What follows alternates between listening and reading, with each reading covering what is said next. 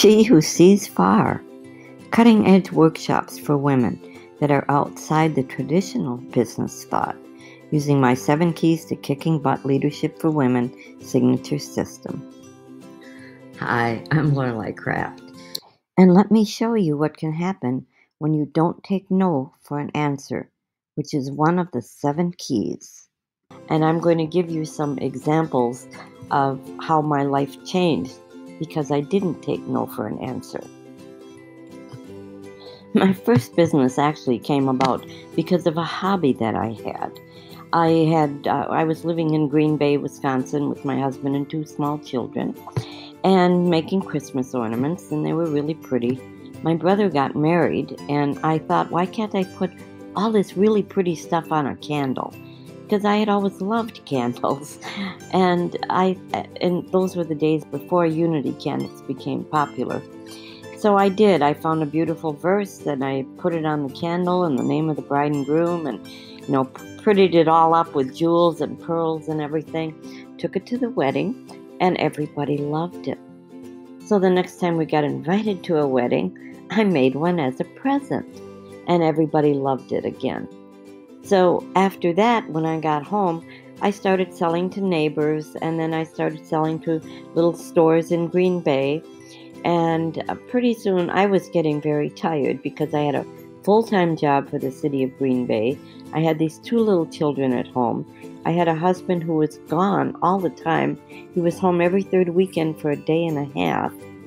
And I was making candles in the basement, running up and down the stairs, pouring wax, in between taking kids to sitters and going to my job. And I got to the point where I thought, you know what? I either have to give this up or I have to turn it into a real business. And then I can say to my husband, quit your job and come home. We've got a real business.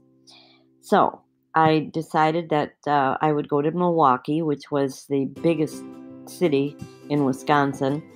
And I had business cards made. I put together a little carry case of display candles and took the yellow pages for religious stores out of the phone book, and I hit the road.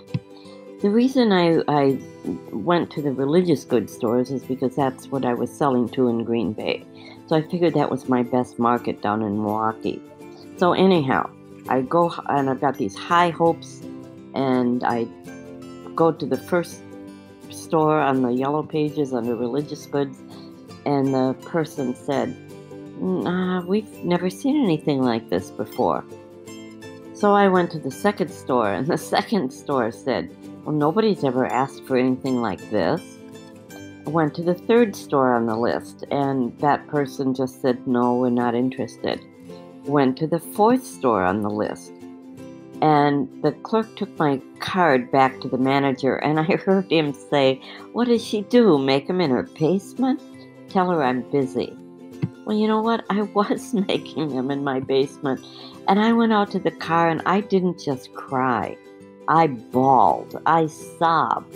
My dream was gone. My bubble had burst, and I thought, oh no, but I just couldn't give up. So I dried my tears, and I went to the next one on the list. That man loved the candles, and he gave me his business cards to take to other religious stores in Milwaukee and to tell them Dan Stemper loves these candles. Now, I found out later that Dan Stemper was the national president of the Religious Goods Association of America. And with his, blessing, we actually went on to sell to 6,000 stores. So what I want to say to you, what if I had quit one store too soon? I would never have had the business that I had going forward if I had done that.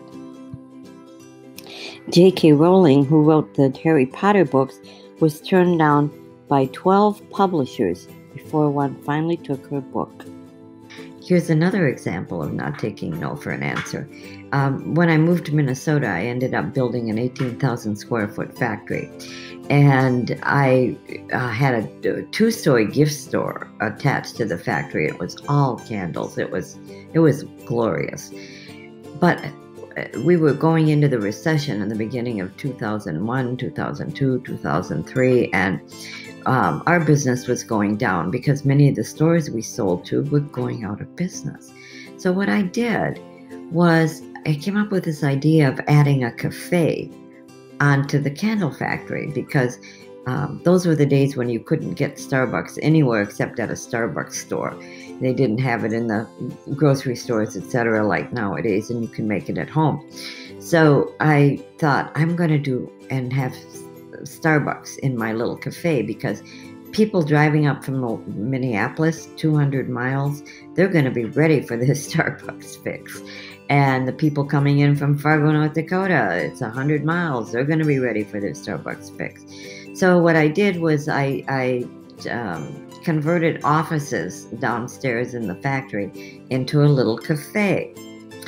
And then I sent an email to Starbucks, and I said, look, I live in this little tiny town, can't afford a franchise, but I really, really, really want to sell your coffee. Got a nice email back, and the person said, oh, I'm sorry, we just don't do that.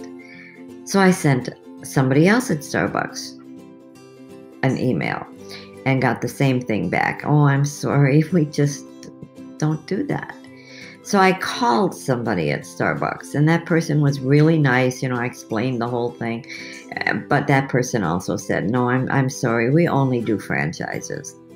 So I called somebody else at Starbucks, and that person was really nice, and he listened to my story, and he said, I think we can help you. And we ended up selling Starbucks at our little cafe. We got the napkins, the cups, all the signage, everything that we were selling Starbucks coffee. So what if I had quit after the first email that said no, or even the second, or even the first phone call?